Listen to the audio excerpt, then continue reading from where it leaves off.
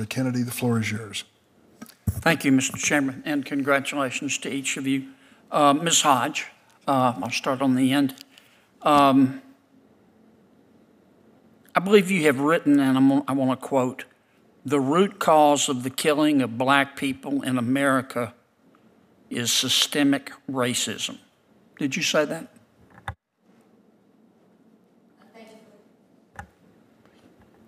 Thank you for the question, Senator. Yes, that was a statement that was in an article that I believe I wrote shortly after the killing of George Floyd. Right. You believe that the root cause of black-on-black crime in America is systemic racism? Thank you for that question, Senator. I will say, I'm going to clarify. In that writing and in that quote, the quote is accurate. I would revise it to say that it's one of the root causes. And to your point about black-on-black crime or crime in the country generally, any crime, there are many causes as to why people engage in criminal activity. Okay. You also have advocated, quote, reallocating police funding. What do you mean by that? In that, I believe in a different, or maybe the same article or something else that I had written. One. Same article. I believe I listed a number of things that have been proposed and I believe were being considered by Congress in following George Floyd. Right. What do you think? How do you think we should reallocate police funding? Well, I will clarify that I wasn't advocating for the reallocation. That was one of the things that was listed, but I believe that— I think you were, actually. Your quote is you advocated for, quote, reallocating police funding, and I'm just asking what you have in mind. Well, Senator, it has been some time, so I will say that I may not be recalling the entirety of the statement correctly. I thought I had listed it as one of the things that was proposed, but to your question, I believe that when a body such as Congress has the ability to make that consideration. No, I'm asking what you think, how you think we should reallocate police funding. Senator, I believe that that is something that is left to the body of Congress. I don't have an opinion to offer on that. You don't have any opinion whatsoever? I believe that that's something that is left to those who are determining policy. You also advocated in the same article that we should eliminate qualified immunity for police officers. Is that correct? I would state that that is listed, again, as one of the listed proposed ideas that was being discussed. Actually, I extracted— No, ma'am, you advocated for it. Senator, I extracted that from what was being discussed by Congress at the time following George Floyd. No, ma'am, you advocated for it. I'm looking at the speech was entitled, quote, mandate for change will require collaboration.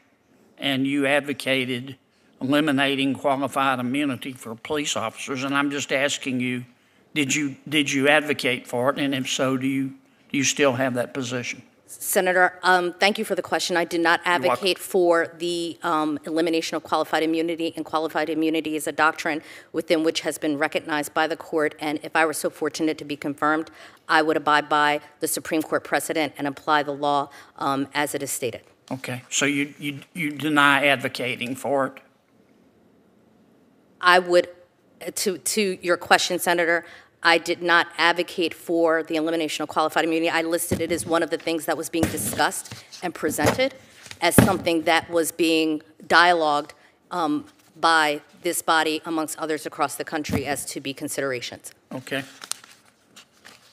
I don't think that's accurate.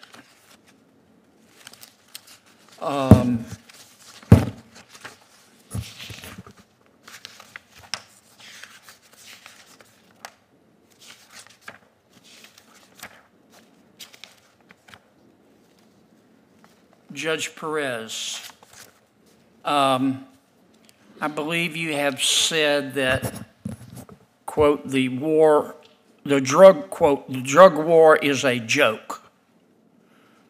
Drugs are all about economics. It's like fighting a staph infection with neosporin. You're not getting at the underlying causes for trafficking, education, and poverty. Did you say that?